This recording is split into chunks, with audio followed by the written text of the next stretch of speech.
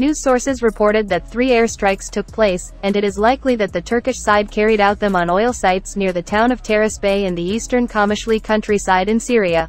The sources pointed out that an oil center in Derik was targeted, and pointed out that the Odeh field in the eastern countryside of Qamishli is usually taken by the U.S. forces in Syria as a gathering center, which is as close as possible to a temporary base for the U.S. Army.